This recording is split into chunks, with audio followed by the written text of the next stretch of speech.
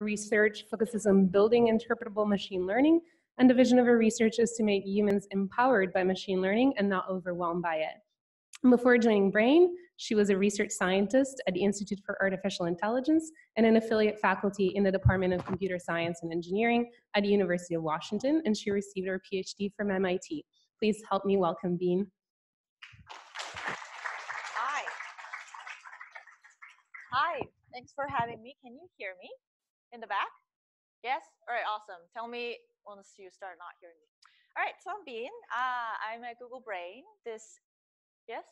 Someone was saying. All right. Okay. I'm at Google Brain. This is work with a lot of awesome people inside and outside of Google, listed here.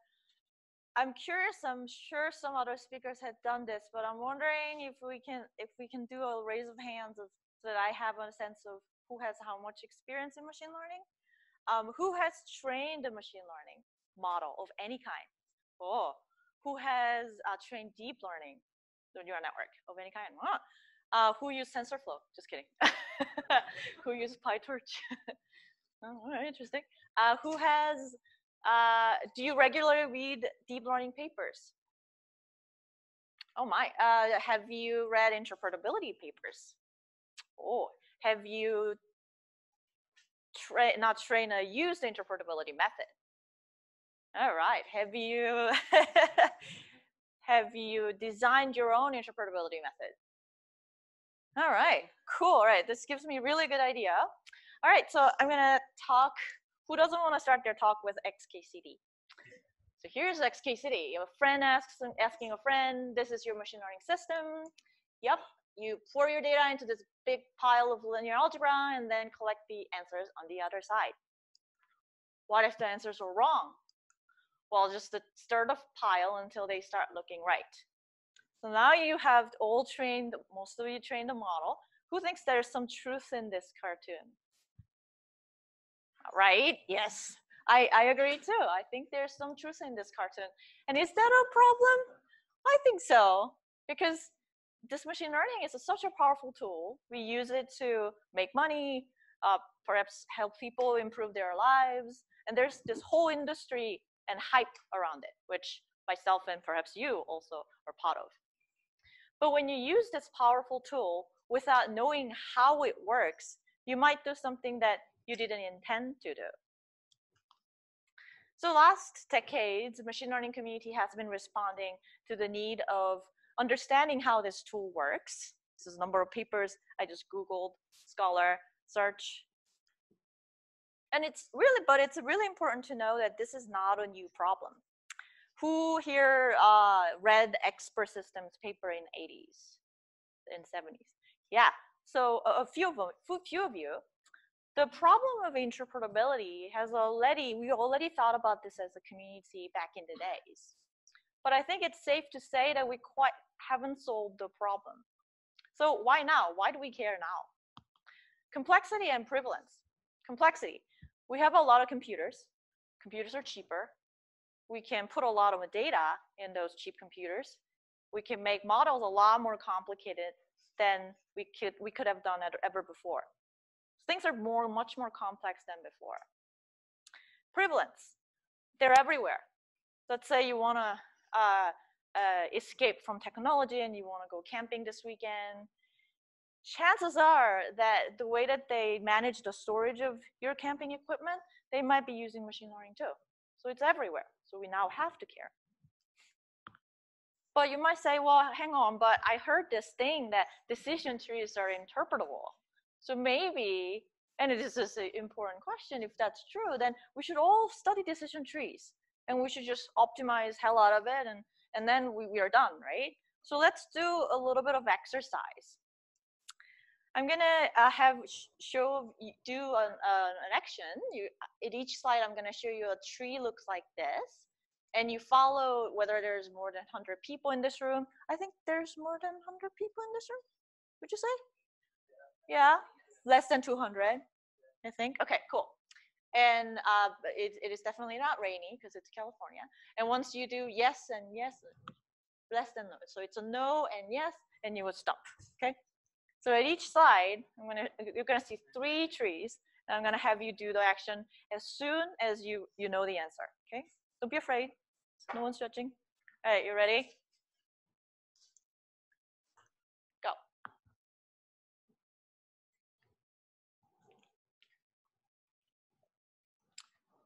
All right, I think pretty, oh, this is like left hand, some right hands and some left hands. Weather is sunny, yeah, different time zone, that's true. Maybe they're, weather is sunny, yes, and then time is morning, left. Oh, maybe it was confusing, oh yeah. It's not the mirror image, but you're, yeah. Okay, so it's left hand. All right, now I'm gonna add 1 or 2 more layers to this tree, okay? And I would like you to do the same thing. You ready?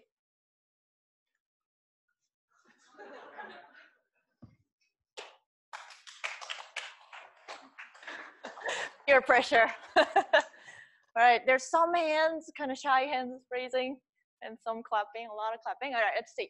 Sunny, yes. Morning, yes. 19, yes. Free coffee, yes. So clapping. Great job. Some folks made a mistake. All right, last slide. Just a couple more layers. Okay, last slide. You ready?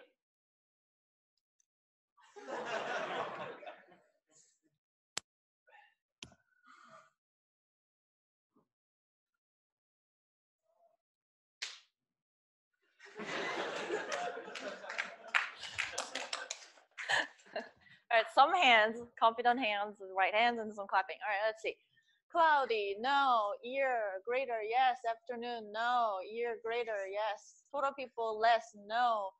People in the first row, less, no. So I think it's clapping. Good job.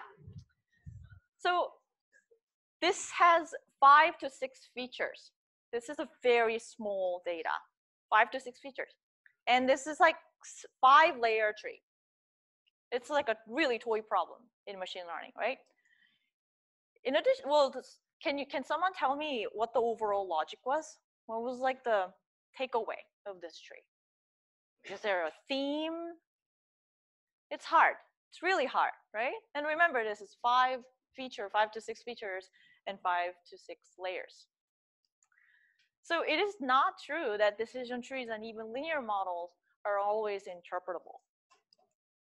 So maybe it was a problem with the interface. Maybe like trees branching coming out of everywhere was just not good. So maybe something like rule lists would work. Something like this. You have, if this was not true, then you go to ski. Or not. If you want to check whether there's a new episode of Rick and Morty, you have to check everything else was false.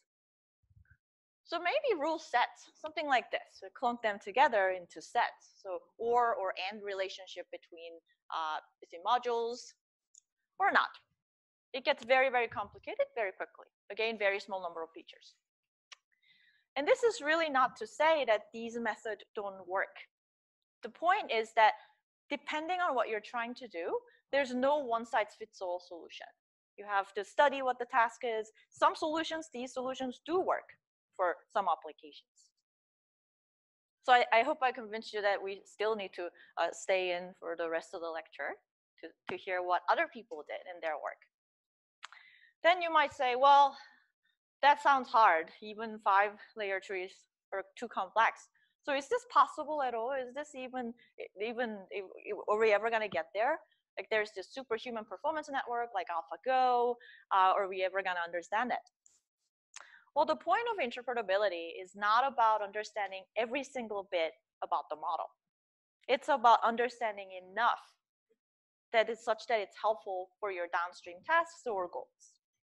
So that sounds good. So now once you write down what your goals are in mathematics, then you optimize for it and you're done, right? Not quite, and I'll get to that in a bit, but let's just define what our goal is. My goal for interpretability, and yours might be different. In fact, I'll come back to what your goals might be because you're all scientists from what I heard. But my goal is the following. I think the goal should be building a tool so that we can help people use machine learning more responsibly. I really do believe that a lot of people want to do the right thing. Like they build this model, serve big population in the world, And when they add a new term in the cost function, they really do want to understand what's the impact of that extra term, what kind of feedback they would create, what kind of social impact they might have. But a lot of times they may not have the right tool to investigate and answer that question. So the tool that makes that, enables that, help that answering that question in some way is useful, and that is my goal. So these are not complete list, but some of the list of how do we help. One, I think the tool should help you make sure that your values are aligned in the model, such as fairness, and your domain expert knowledge, such as medical knowledge or scientific knowledge, is well reflected in the model when you want it. And I think it's extremely important that we keep in mind that this is not just for computer scientists or you guys who all have trained neural network and machine learning models or neural networks. It has to work for everyone. Medical domain, like doctors, they have critical knowledge to make the right decision, but they may not have computer science or machine learning background. It's rare to see you have MD and CS PhD. They do exist in brain. There are a couple of them, but it's rare. But those are the times when interpretability becomes most critical. It's also important to talk about what are not our goals. It's really not our goal to make everything interpretable. There are plenty of applications out there where interpretability is overkill. You just don't care that much, so don't spend energy on that if that's not your goal.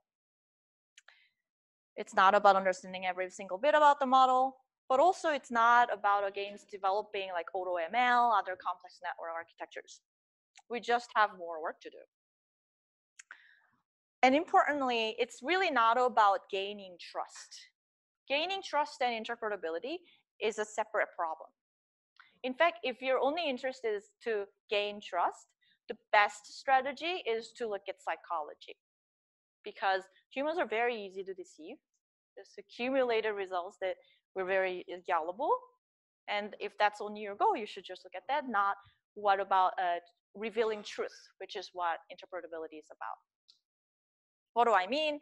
There's this recent paper, a beautiful paper that came out a couple months ago, where they show that they thought given a medical image, machine learning is capturing something to predict some facts about this patient, whether the patient will deteriorate after hip fracture. But they found out later that, oh, it was really reading which machine the image was taken, what kind of the model of the machine was, all the confounding variables that you don't want the machine to get a signal from. And in this case, what interpretability methods should really do is to tell the truth and tell the humans that you should not trust this model. So that sounds good. Now we just go back and write down what our goals are, and you optimize mathematically, and that's a great start as a computer scientist, right? But not quite, because interpretability is fundamentally underspecified problem. What does that mean? Well, I'll give you some examples. Safety. Can we figure out all the possible unit tests for which if a car passes, then it's a safe car, safe autonomous car? No, right?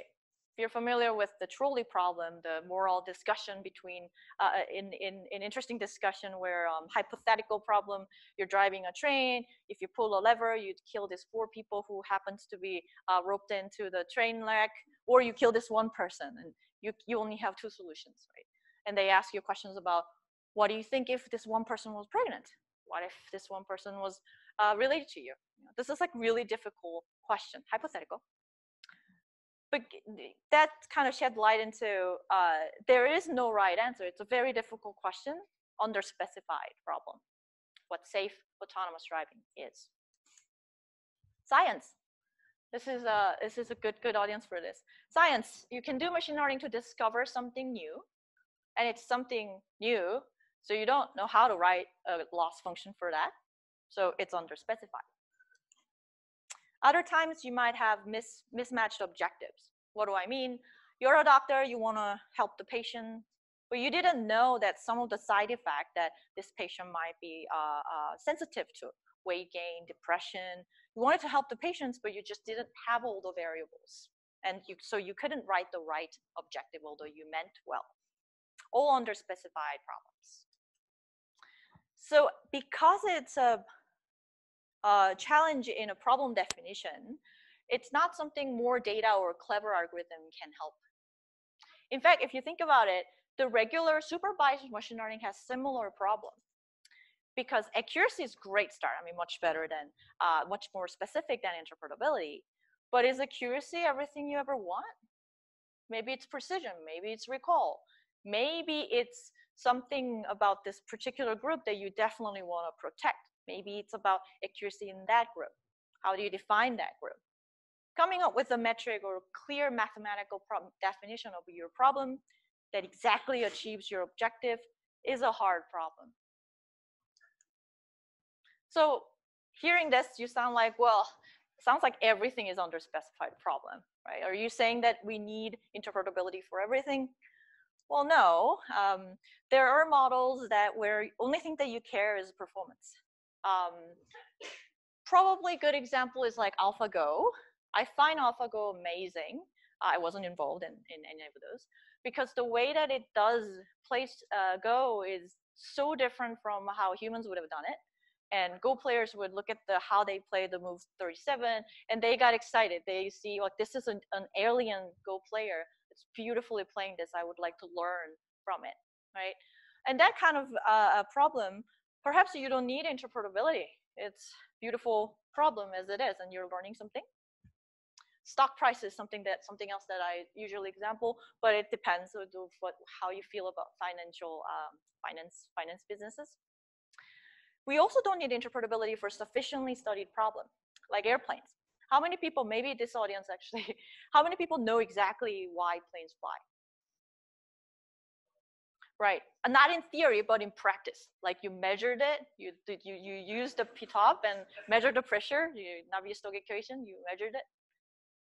It's hard. I don't really exactly understand. I'm from mechanical engineering background, but I trust it because I'd rather take plane to go to Boston than a road trip. It takes a long time, so I trust it, and I think most of the time it works, right? So it's a great timing, I guess. So I would rather use that, and I don't worry about that too much. So if machine learning comes to a stage where a lot of people kind of accept it because empirically you accept the risk, then you may not need interpretability. And some other times when you don't want people to game the system, maybe you don't want to reveal everything. A good example is a credit card score. So we don't always need interpretability. So that sounds good. Once you decide that you need interpretability, that's great. Then it comes with all the cousins: fairness, accountability, trust, and causality, right? Not quite. Fairness, trust, and other things are not the same thing. Interpretability may help these guys reveal fairness problems, perhaps help users to gain trust, but not the other way around. There are different problems. So great. So now you have all the goals and everything in mind. Now you made your beautiful interpretability method, and you go, okay, here's my method. Look at this picture. It's beautiful. And that's it, because there's no good way to evaluate interpretability method. I hear this a lot, and I think it hinders progress of this field because we can evaluate interpretability methods. It's the idea that I'm going to speak a little more about this. The high level idea is that you can make a toy data set such that you know where in the image, for example, is important, should be important because you made up the data set, and test whether your attribution method, for example, that identifies which part of the picture is important, is doing the right thing. So I'll talk about that a little bit. So you can evaluate interpretability methods. All right, so now we're gonna go into actually studying the technical stuff, doing well on time. All right, so before jumping in, let's talk about some ingredients for interpretability methods. First, you can think about interpretability as some optimization problem where you have some quality function that evaluates your explanation E. And your goal is to, under this quality function, you want to find the best T that maximizes that quality function. And that quality function can be measured via human experiments. You test with the final end user, like doctors, and see whether the ultimate goal has been achieved. Did you save more people? Or did you help them do something faster? Or it could be some quantitative measure, which I will also talk about later. You need a model. Depending on your complexity in your model, if you have a linear model like this, you're in good shape. It's a lot easier than if you have something more complicated like this. I mean, this is nowhere near complicated as higher dimensional function, but you get the point. Data matters. If you're super lucky, and I don't think any of us are, that you have a data completely linearly separable, good shape, you're great. It's gonna be easy. But typically we see data like this, where each class is crossing over the decision boundary all over the place. Now you have to explain this complex data. Humans, the end user, the customer matters. The only reason that we have interpretability method is for final human consumption. And who the human is, the final user, is very important and fundamentally changes the problem of interpretability method. If you're a newbie, then if you're more an expert, I can compact a lot more information. Things that you might want to learn from the model might be very different from if you're a newbie. Task, very, very important. Depending on what you're trying to do, whether you're interested in understanding the overall what model does for this particular class of credit card approve versus credit card reject, is different from if you want to just explain this one person, one customer who's complaining why his or her credit card was rejected. The former was global, and if you're just interested in one data point, that's we call local explanation. And of course, it depends on low and high task domains. Sometimes you have a lot of time to look at one data point. But if you're a medical expert and you have to make a decision like this, then you don't have that much time. So there's a lot of trade-off that you have to think about when you design these methods. There are three types of interpretability methods. We're going to go through some more briefly, and I'm going to spend a little more time here. First is explaining data. You don't have any models, no models included, but you just want to look at the data and get some understanding of how your data look. Is it garbage? Is it missing too much fields? In fact, a lot of problems that you see in the real world or in research problem comes from data. You have to look at data. A lot of times it will answer your question why your model is being funky. Second, building interpretable. So in that case, we have no model, but conditional human data task. Your goal is to learn explanation. Ignore that I didn't mean to put it there. No models. Second, you might have a bandwidth to build a new model. Train a new model from scratch so that it's inherently interpretable. So we'll go over some methods, how you might be able to do that. But sometimes, often at Google, you have already a model that a lot of people worked on many, many years. I can't just like come in as a Googler and say, I'm going to change your model. Let's now use interpretable model. That just doesn't work. So then in that case, what do? Well, you have to try your best, and given a fixed model that you cannot change, how can you do your best in interpreting them to reveal interesting questions, answer interesting questions? Explaining data. Oh, by the way, it's a long lecture, so I'd love questions in the middle. I remember when I was in college, an hour and a half lecture is long.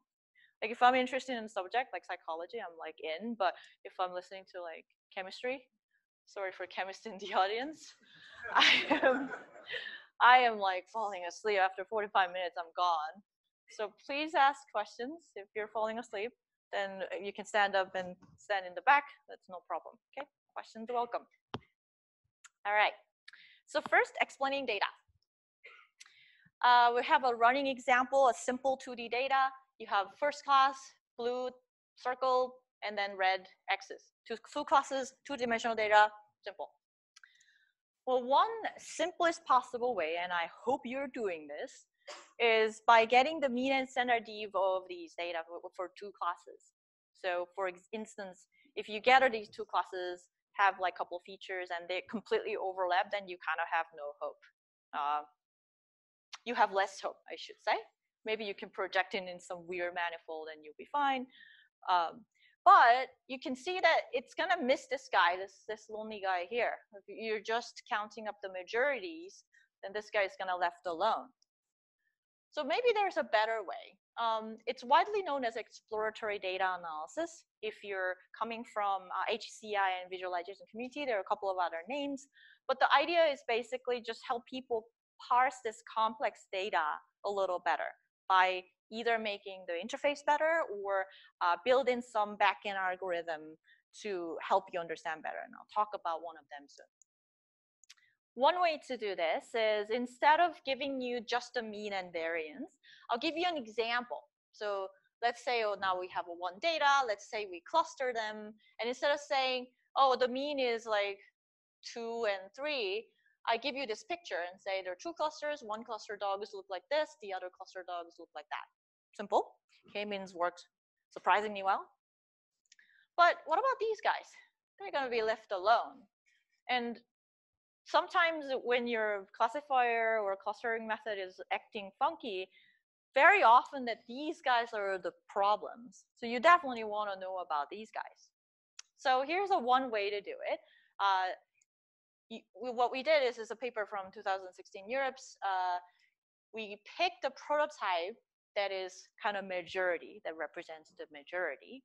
And then given we fit a distribution over this prototype first, and then given that, we try to learn another distribution that captures the difference between majority and the overall distribution.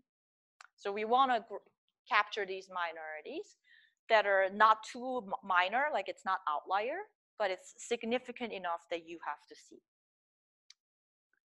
And we, of course, leverage this kernel MMD trick that gives you really nice guarantees and computational efficiency.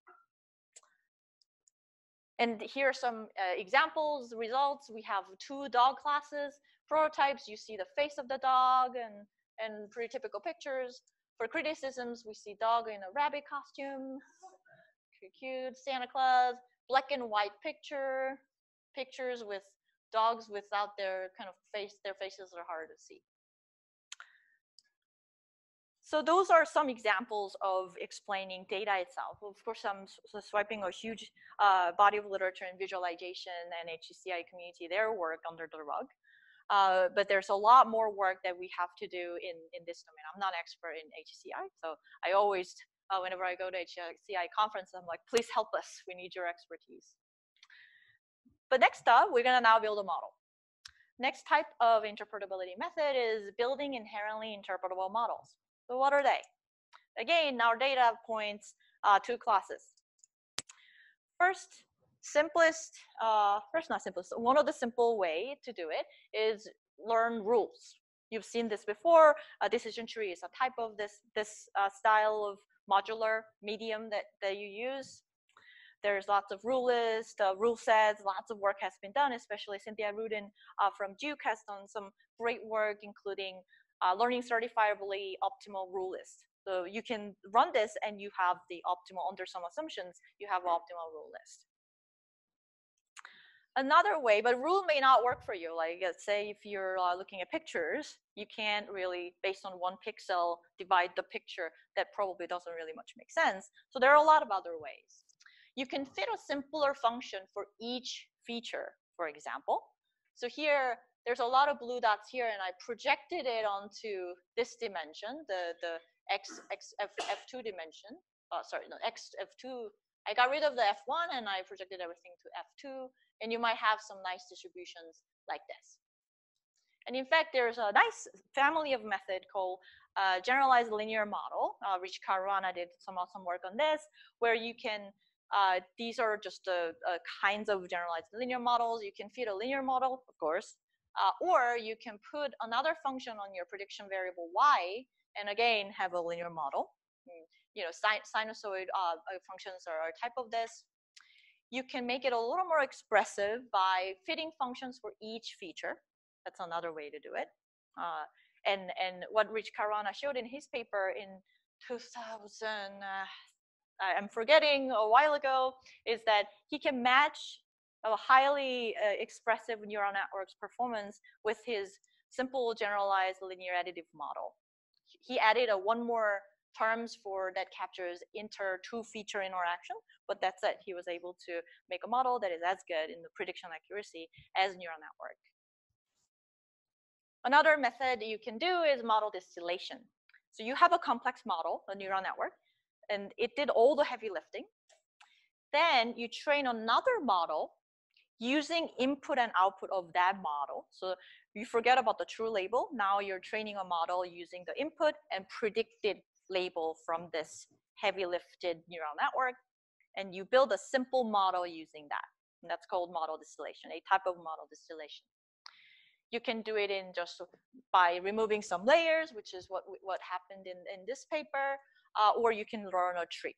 You can learn a model for part of the neural network with this complex function, or you can try to distill the whole thing, which is obviously harder. What I really find powerful from my experience is example-based interpretability methods. So what it is similar to what we looked at in k-means.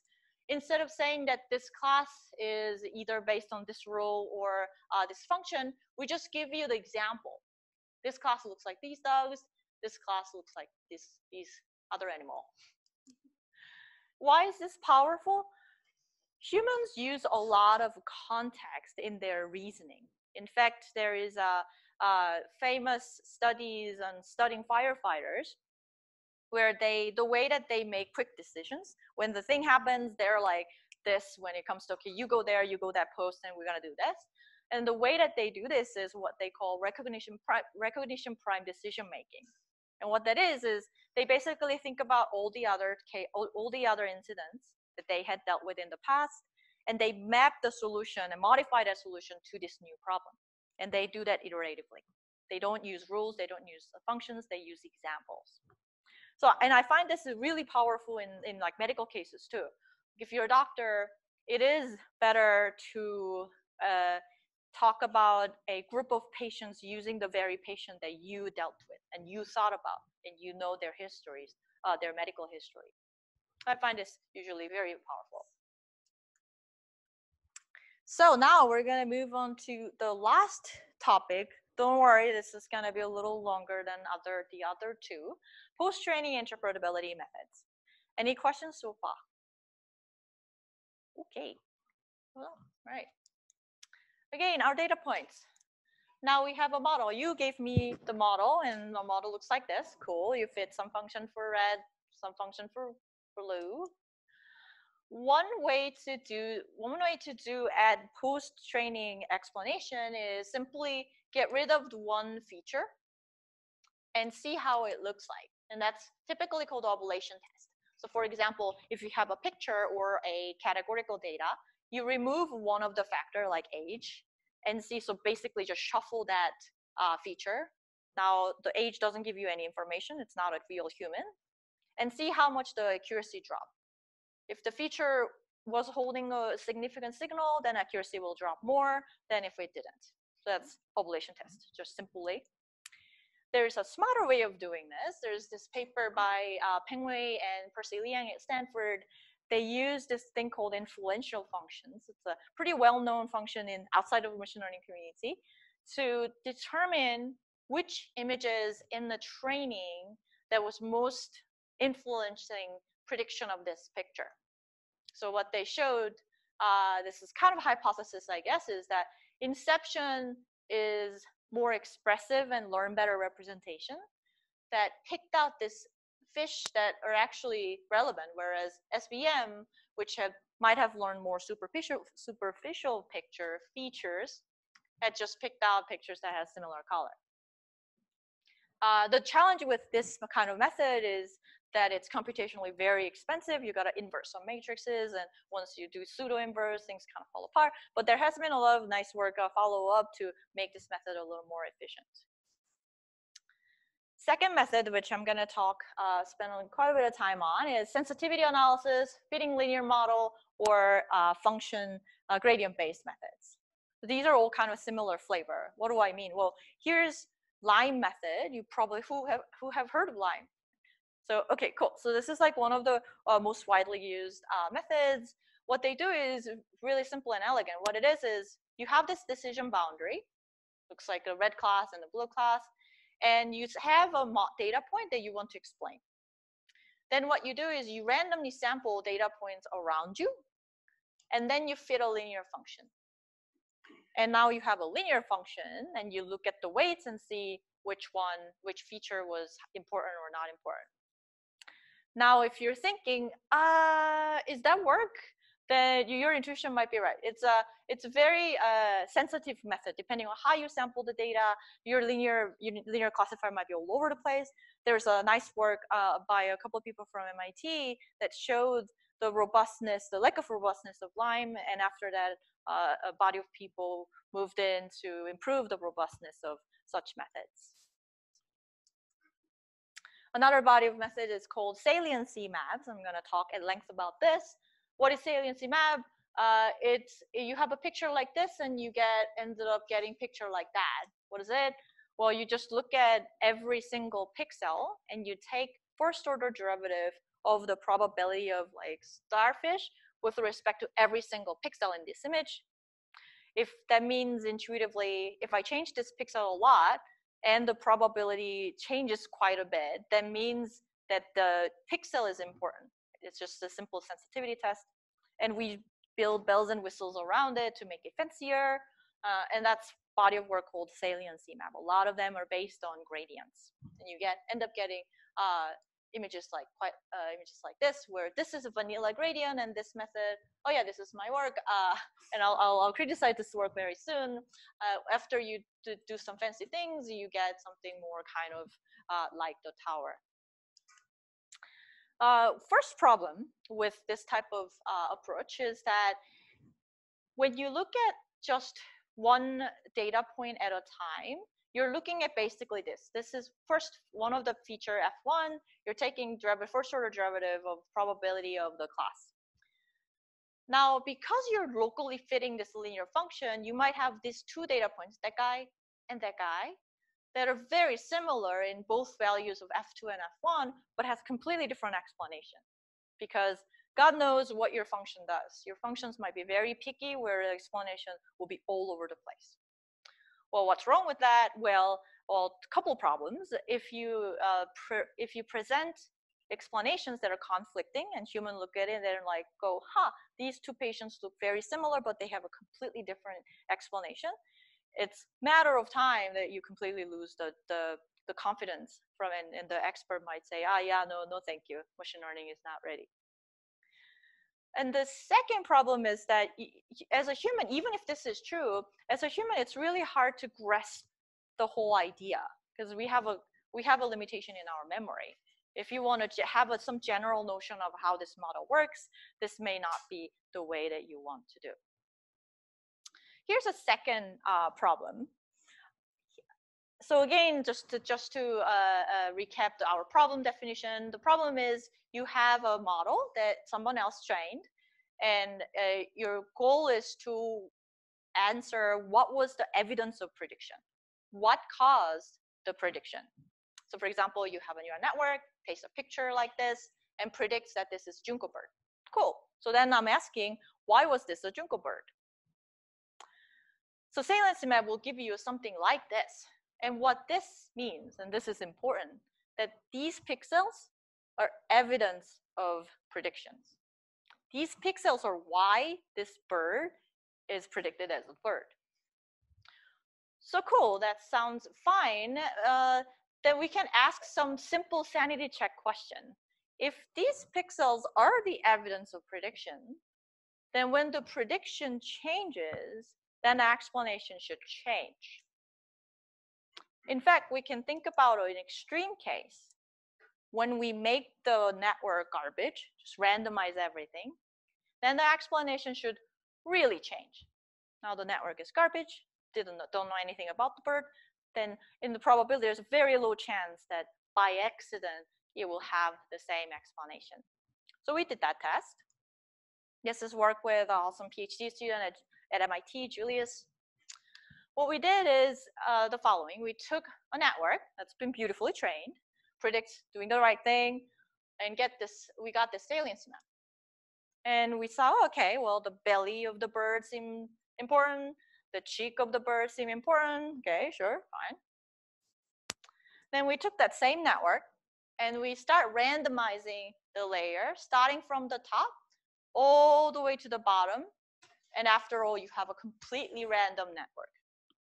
So this network, we just completely initialize the weights. It doesn't know anything. It had no backward pass whatsoever. So you would think the explanation should change.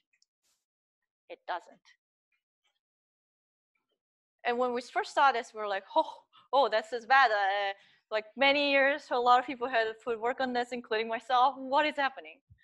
Well, but you might look at these two pictures and say, well, you know, it's not the same picture. There's a sky a little darker than the other one, and so on. But remember, the only reason we're doing this work is for you to consume, the humans. And as a human, I don't know if I will draw a different conclusion based on these two pictures. The belly looks pretty important still, and the cheek still important. And if they look the same to you and to me, I think that's a problem. So we did this for many methods. Let me actually show you the next picture. Oh, it's not here. Okay. We added a lot more methods. So we did a lot of different methods. This is a vanilla gradient. This is smooth grad is one of my work. Gradient input and integer gradients and so on. And as you can see, some methods rarely change as we randomize the top layer all the way to the bottom layer. So we are randomizing this in a cascading fashion, like accumulated way. So at the last column, you're looking at a completely random network. Completely random, completely reinitialized. And even the second column here, the prediction is random. Prediction is completely garbage. But except perhaps for grad camp, although it somehow recovers where the bird was, a lot of other methods seems to be pointing at where the bird is. So we were shocked by this result, and we say, okay, well, let's do something else crazy. Yes. Thank you. Great question. Yes, the darker red or purple is more important than the whiter one. I'm not completely sure. So when the network is completely random, it's just a random projection, right? It's an input image, and it take that image and randomly project that image into some dimension, higher dimension, and you shrunk it, right? I'm not sure how much, and I can make this random weights in any way I want. Doesn't have to be Gaussian. We initialize to be, I believe we initialize to be Gaussian or Wasserstein, but it doesn't have to be. So I don't know if this will still carry, it might, but still carry the statistics of the image. No, this is like a completely random. I don't think we're doing, we haven't tried anything. We haven't trained anything, right? So there's no batch normalization during training, nothing. But we'll think about, I'll take your question in a bit.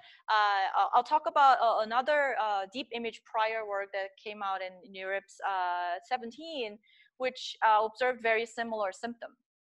The culprit is convolution operation. So it turns out that convolution operation itself is such a good feature extractor, even if it was never trained, which is kind of shocking, and I don't understand why. But it just does. So if you have a completely random network and you pipe in image, so this is untrained, and you collect activations in some layer and use that activation to train a separate network as like linear classifier or SVM. Again, this is like a random projection, right? But apparently it works pretty well. Yeah, it's fun to be in this field. Like every day, like shocking results comes out, and you're like, what? Great question, great question. We don't know, and I think that's the problem. So I'll talk about a method that I think of after seeing this failure mode to kind of go over that idea of having to, being constrained into a pixel space. I'll talk about that. We can use higher level concepts like color, like texture, or like something else. And I'll talk about that method very soon. Oh no, we had like 1,000. We took the in session V3, which has 1,000 classes. Great question. So if you get the vanilla gradient, and there's a lot of work doing this, they call it discriminability. If you have 2 classes in the image and you're taking the gradient with respect to one class versus the other, then this 2 should be different, right? Unfortunately, a lot of methods, including mine, doesn't really have that. If there's a thing in the middle and dog and a cat, then it will happily say all the things in the middle, I like it. But there are methods who try to distinguish and add this as a loss function to do that. I don't think in this sanity check context, I don't think anything would change just because you have 2, because it's already 4. Any other questions? Yeah, I like this question, and I got this question a lot. I think the problem is that the promise was that these pixels are why this bird is a bird. I didn't say here are a set of pixels that might or may not be the cause of prediction. So if the claim was that it's a recall, that I will give you some 100 things and maybe one of them might cause the prediction, then I think perhaps, but even then I have some questions, why do those 2 happen to be exactly the same? And my conjecture is that convolution operation itself is just looking at the image. It loves the image and it loves the edges because it is kind of trained to pick up the edges. And by getting somehow the first order gradient, even though it was with respect to the probability final logit layer, it is still highly biased to just the image itself. And it has less to do with prediction. It might have to do something with prediction, but not as much as you think it is. So like extending this farther, let's say you have I think about this a lot, like you have a cancer image, right?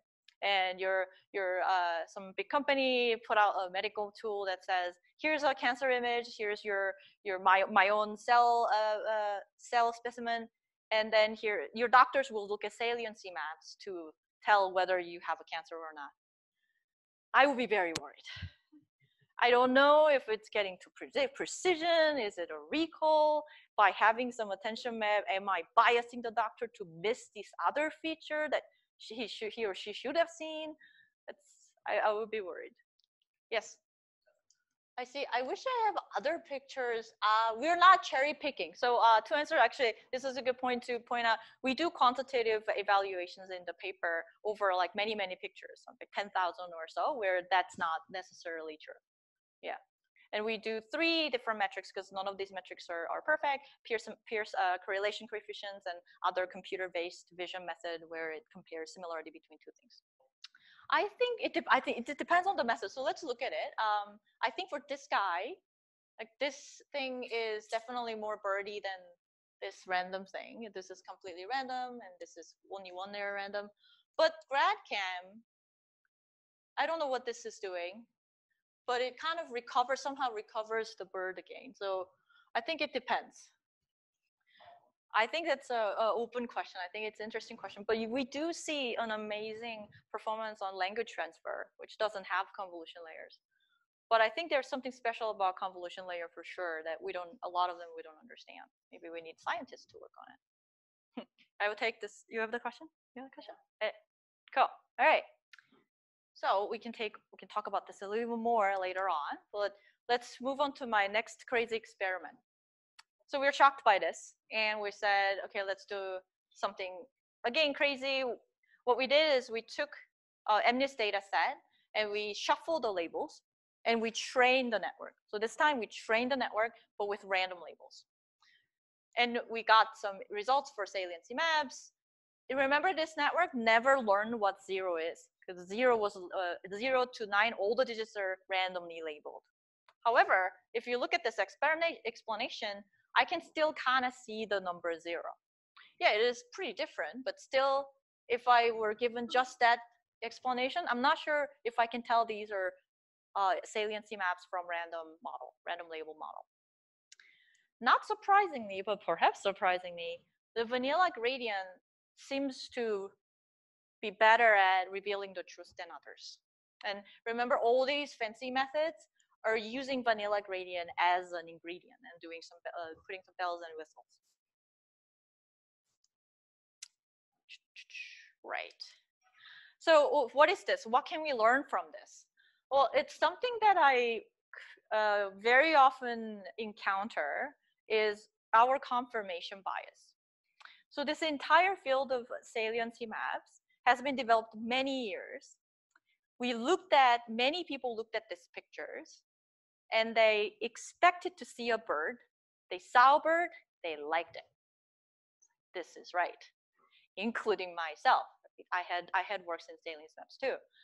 And that's something that we repeatedly see, that when humans see an evidence that agrees with your hypothesis, we love it. We're like, of course it's right, of course I'm right. And that's something that it's a feature of us, maybe not a bug, but it's something that we have to take into account when we're designing these methods. I briefly talked about the deep image prior work by Vivaldi et al. Another paper also mathematically proved that some of these methods are just reconstructing the images. It has nothing to do with prediction around the same time. However, some of these papers gone out of their way to check with doctors and experts to see whether having these maps are helpful. And they show that they did. So perhaps there is something that they're showing some candidate set of pixels. Maybe it's useful in some way, but we need to do a lot more study to figure out what was it and how do we amplify that signal.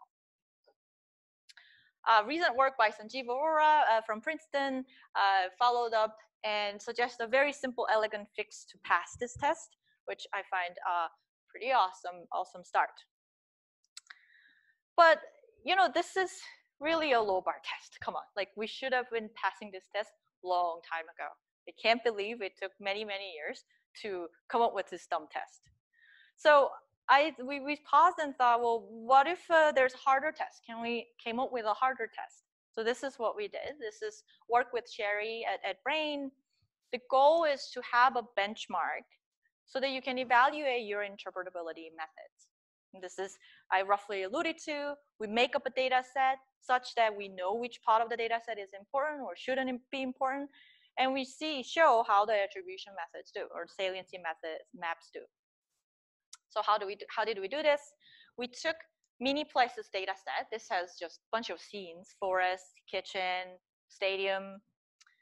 And then from another data set, MS Coco, we took a patch of object cutout pieces. So here I have a dog, and I also have backpack and other 10 different things. Then we pasted this thing to every single scene images for all scene classes. And what is that? Well, dog is everywhere. Dog is in every single picture. So dog is not important for classifying scenes. And we verified this more computationally in the paper, but we showed that, yeah, dog doesn't matter in the prediction because I know I made up this data set. So attribution method or saliency method should not highlight the dog. So, and we can make a second step, and that's what I just said. We can make this even more complicated by saying, okay, I can only add the dog to some classes, just the forest. Then dog is now giving signal to classify the forest class. Then the attribution in forest class should be higher than any other dogs in any other classes. And we can do this relatively one by one and have like a relative measure. So that's what we did in our paper. We suggest 3 metrics as a start for measuring, but we focused on false positives.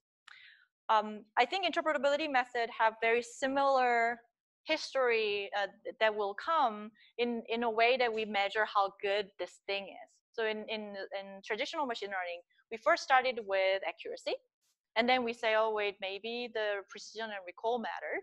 And then we went to AUC, and then now we're thinking about robustness, adversarial attack, and all sorts of other things. This is like all good things that different metrics. And I think similarly, we're in the very beginning stage of that interpretability method. We're gonna come up with metrics that matters to your task, because there's no one metric that's good for everything. So here, what we mean by false positive is when interpretability method said it's important, but model didn't think so. So that's just the part of the metric that we are focusing on in this data set. And we suggest 3 metrics. I'm going to talk about a little more about the first one, but briefly the second and the third one. What we did here, input dependence rate, is we took a picture and we did the optimization stochastic gradient descent to make a dog really, really important.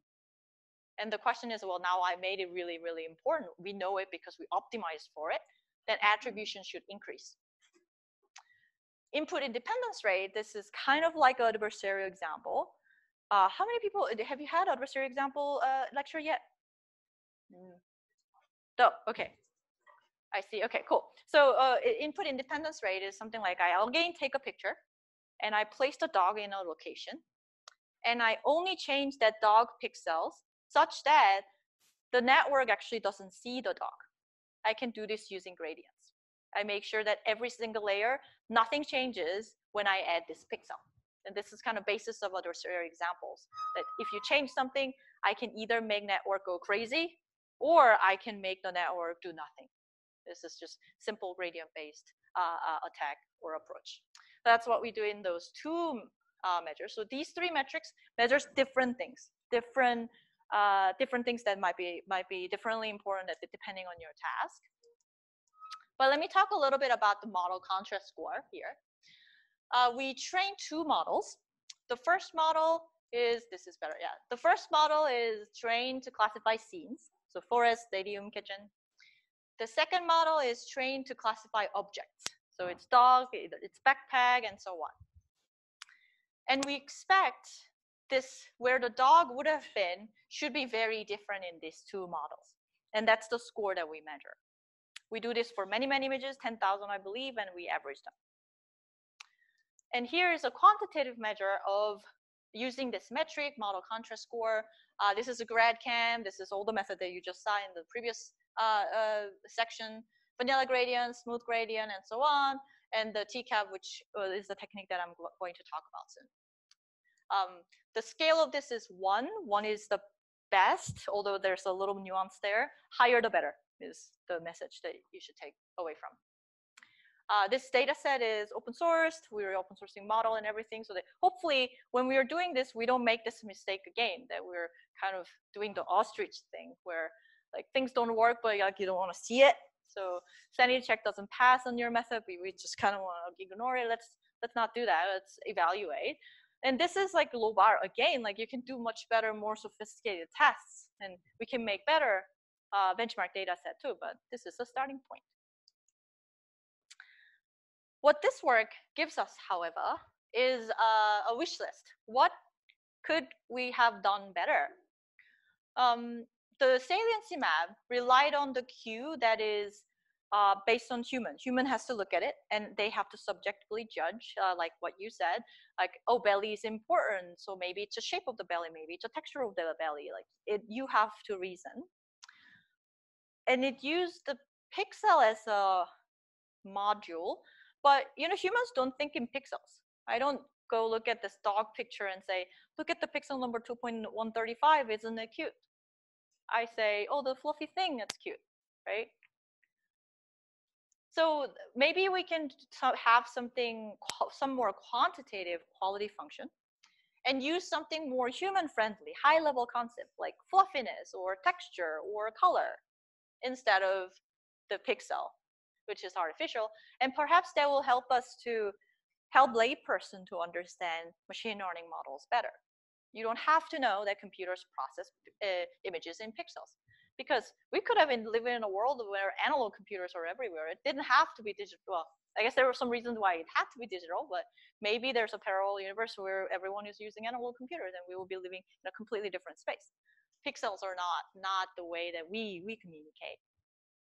What else can we do? Well, local understanding is important. In case of like court cases or medical, understanding one data point is important, but sometimes you just want to get a kind of idea of what this model does. So we're going to try global understanding. So again, problem is the same. We have post-training explanation. You have a model, it's given to you. You have a input data going in and it says, I'm a cash machine. And the question is, why are you a cash machine? Let's use the saliency map that we've been hammering to help us think about what do we really want as an explanation.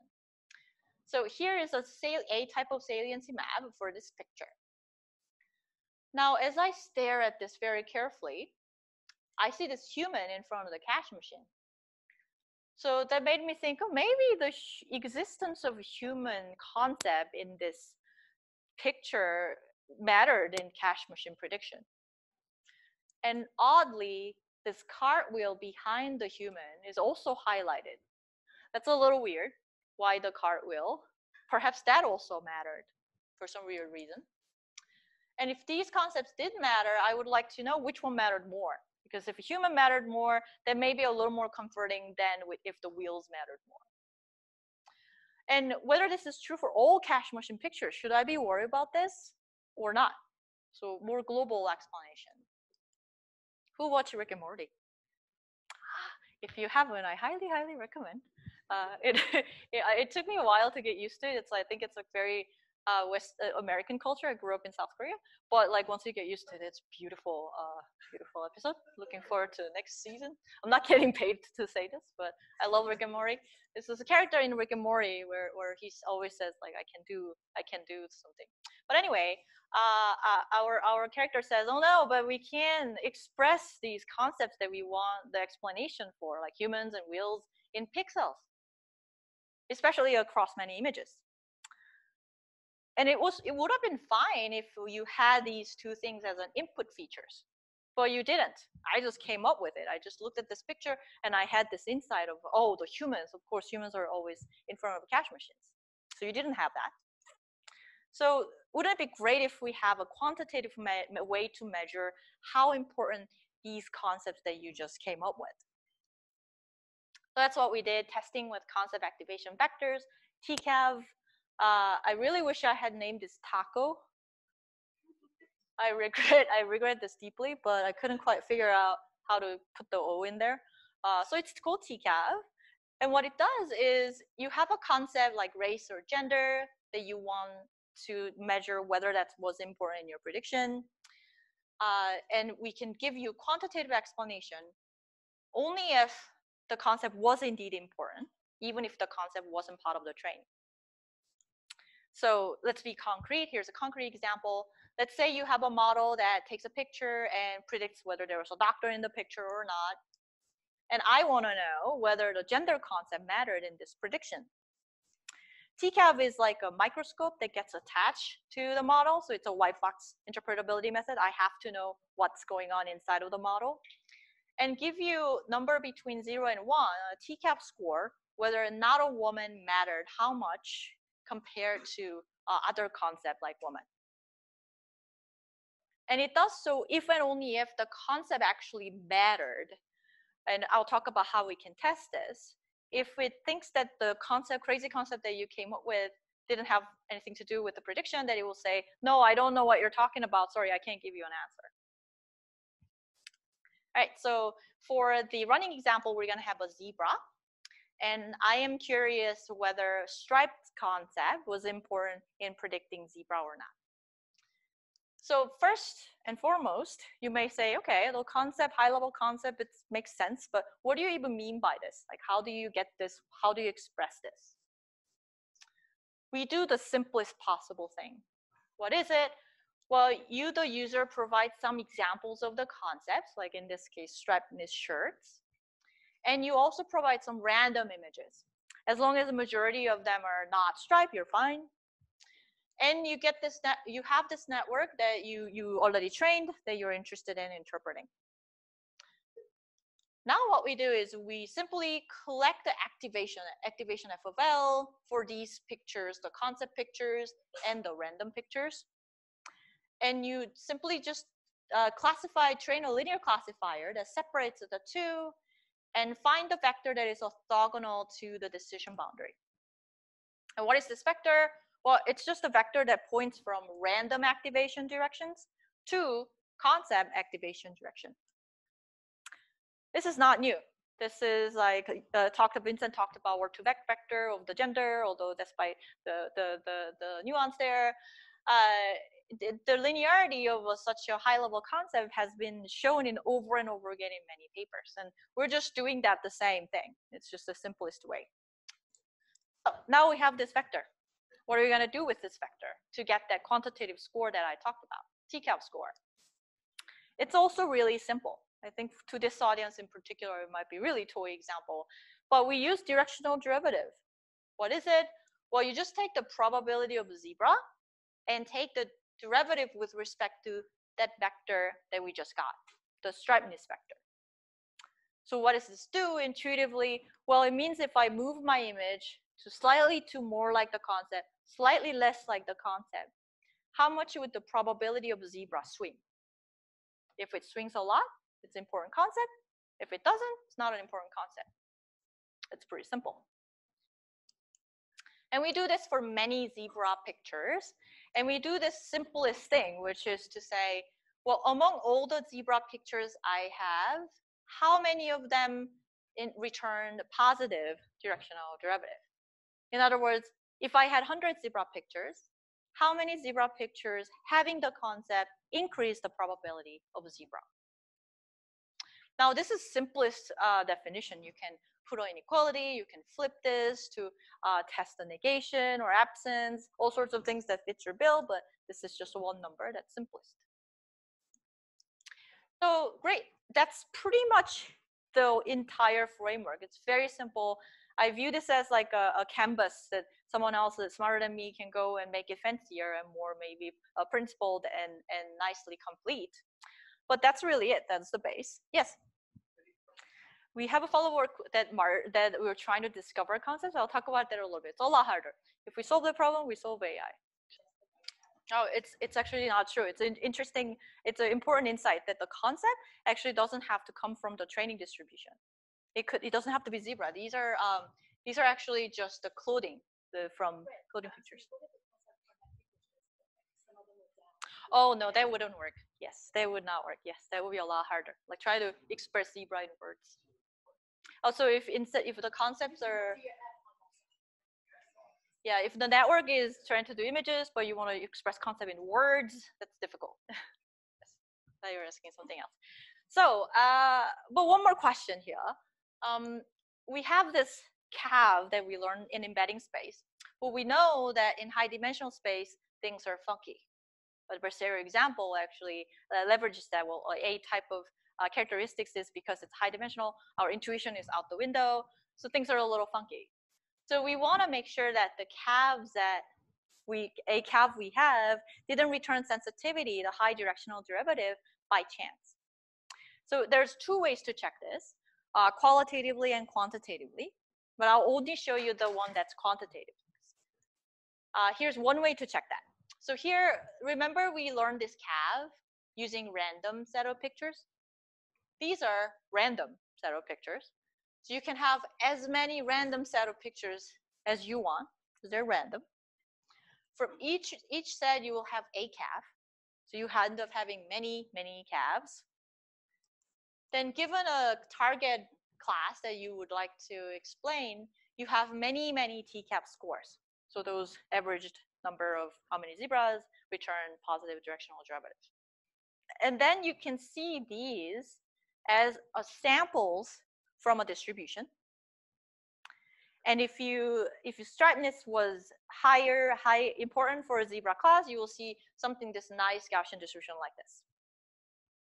Then what we do is we train another set of CAVs that are random.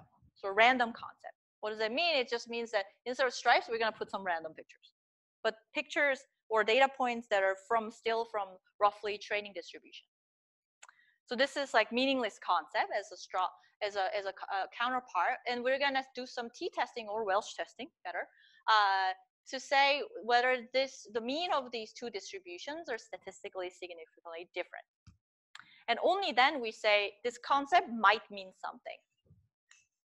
I think there are better tests. If you have a better, tighter test, let me know. I'd love to hear. But it's a starting point. I think it's better than nothing. So that's what we do. A qualitative test is actually better. That you sort your input pictures with respect to the CAV that you train, and see if it aligns with your concept of your concept of that concept. And if it doesn't, then that means your CAV is not good. I think that's a second way, I'll double proof this in addition to quantitative method. So that's it. I'm going to show you some results. I might leave some time for the question. So I'm gonna pass, maybe skip the sanity check experiment.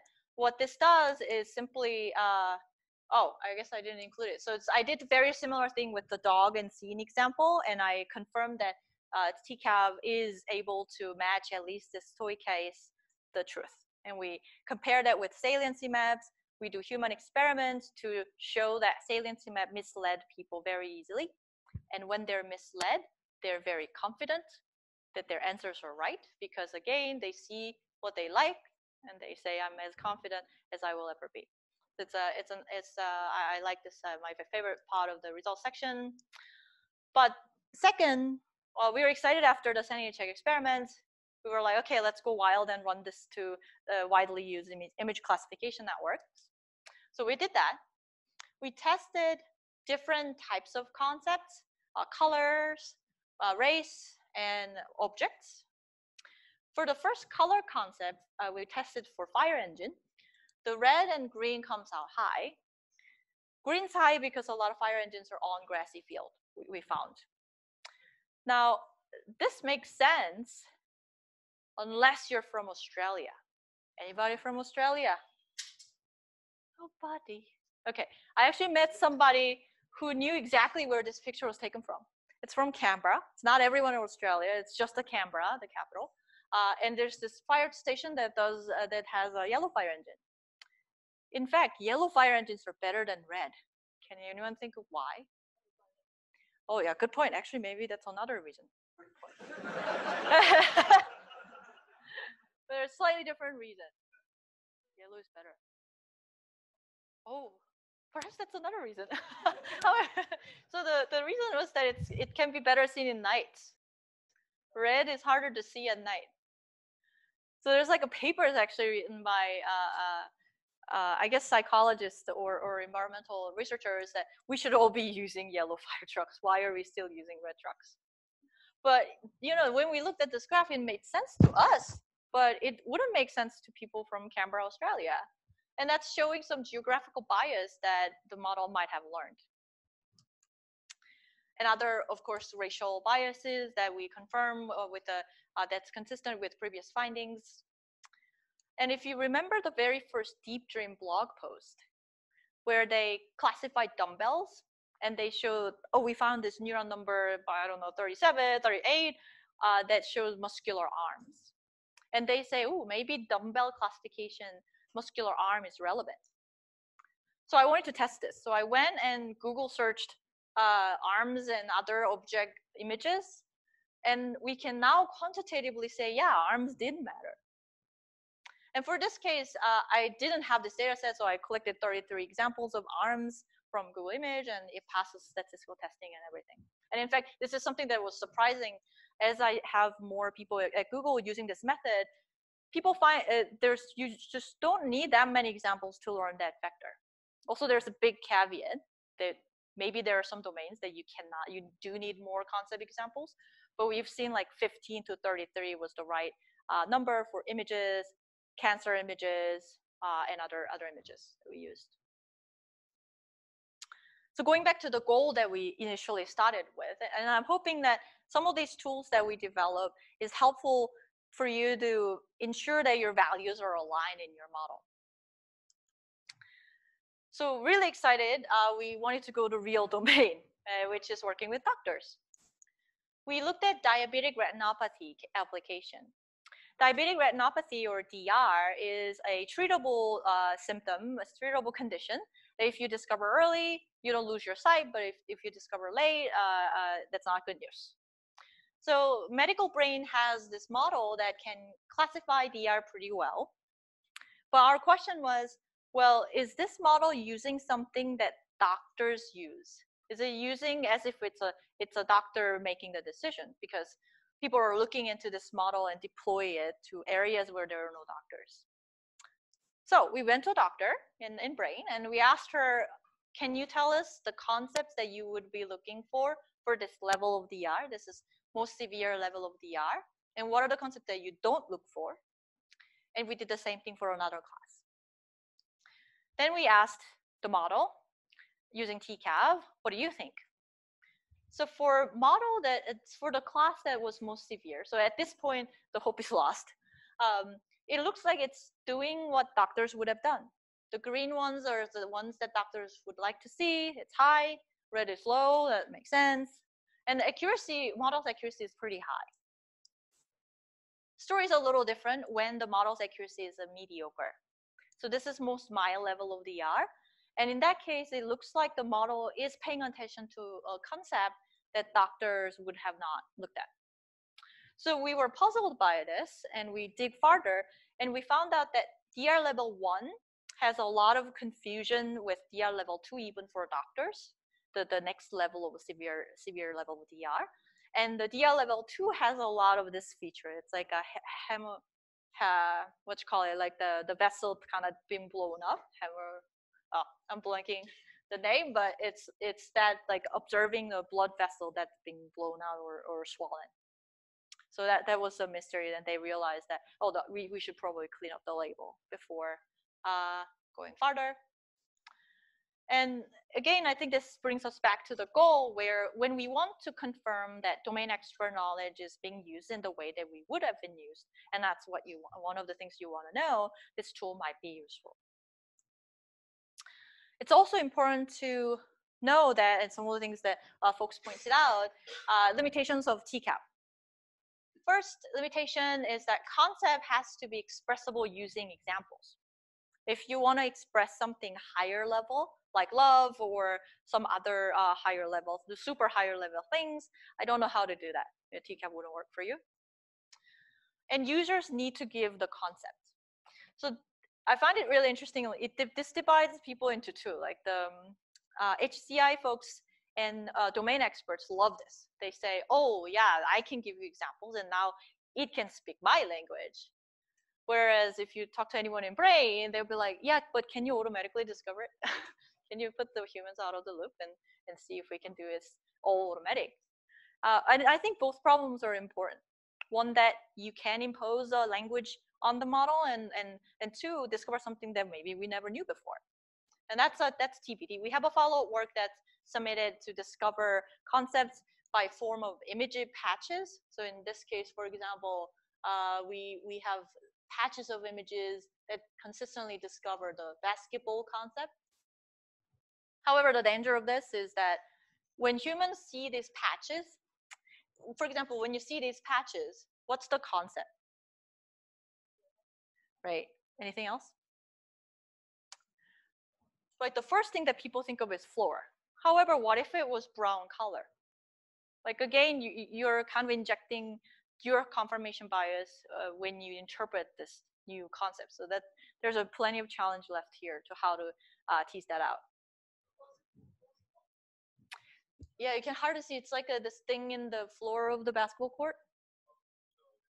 Ah, I see. So there are 3 pictures of basketball class pictures, and our goal was to find a patch of pixel that can make a cluster, and that becomes our new concept, discovered concepts. And we discovered this concept cluster, and these are just small patch, just zoomed in, blown up. And there are many like arms and like balls and other things. So there's a lot of work there. Also, it's important to note that none of these are causal. I think causal inference plays important role in interpretability. We recently worked on extending this work to causal TCAF, but computations are really hard or a lot harder. To do this, you need a VAE for your model, and things get kind of complicated. You have to add a lot of assumptions. We have to have a causal graph that assumes there's no other confoundings than everything else that we list in the causal graph. There's a trade-off, but you can do this. Cool. Code is there if you want to look at. And here's a self-promoting slide. I was thrilled that like regular people who are not in computer scientists that really started looking at this, which made me so excited because my original goal was to build a tool for lay people who are actually doing like saving people and solving problems out in the world, not like a PhD from computer science, a doctor. on the fake doctor, I think. Well, oh, actually, maybe many of you guys are also doctors. Sorry. I call myself fake doctors. So Sundar talked about it at Google I/O, which was awesome. It made my dad happy more than anything. I went to UNESCO in Paris to receive this award. The UNESCO Center has like this professional stage that was pretty awesome experience. I also was thrilled to see responses from inside of academia. There's this paper, I'm part of it, but I didn't do much work. It's really Carrie Kai's work. She used this concept vector to help doctors to sort images. This is really prostate cancer pieces of cell pictures, and doctors found it very useful. And it was one of the best paper on our mission at this CHI conference, top HCI conference this year. Forgot to put this, but a couple of weeks ago, I met this person from Aerospace Incorporation. His name is Eric, and he used TCAF to interpret a model that predicts storms. So he used like, is this storm Cat 4? Why? Is it about the eye of the storm? Is it about something else, color of the other things? And he came over to me to tell me that I need to edit here, but that's awesome. Another student in Switzerland extended this work for regression models and tested on breast cancer data, worked with doctors to show that this is useful. So we have a couple more minutes. We talked about these 3 methods. However, I think there's a lot more interesting things that I didn't cover. Adversarial attacks, you can attack interpretability method and make it completely screw up, totally possible. You want some robust explanation, things change a little bit, you still want to give stable explanation. Another thing that I think I'm getting more excited these days is interpretability for science. Can you interpret a superhuman performance model to discover something that we didn't know before? Can we add a piece of knowledge to the knowledge of humanity? I think that's a very exciting topic, and I think a lot of people in this audience specifically would love to collaborate if you have interesting data, if you have a model that's interesting, either about earthquake or mental health, depression, or autism, that sort of thing. I'm super excited. Let me know if you're interested. Bin Wu at Berkeley is doing some awesome work on looking at neuroscience and genomics on interpretability for science. So for the interest of time, I'm going to skip this part. I think I already lectured that we need to do evaluation properly. We need to remember humans are biased and irrational. If you love reading Undoing Project by Danny Kahneman, winning the Nobel Prize winner of economics, he wrote, well, I guess someone else wrote that book of Undoing Project. That's beautifully describing what kind of crazy biases humans have and that we can't get away with it. It's a beautiful book, highly recommend. We need help from HCI community who knows how to build an interface, design a workflow, very important, and so on. And I think it's, I'm a dog person, but I like putting cats in the slides. They're funny. I think it's a really exciting time to be in the field of interpretability. There's so much things we can do and help people so that they want to do the right thing, and we can help them to do the right thing and give them the power to be more responsible. Thank you.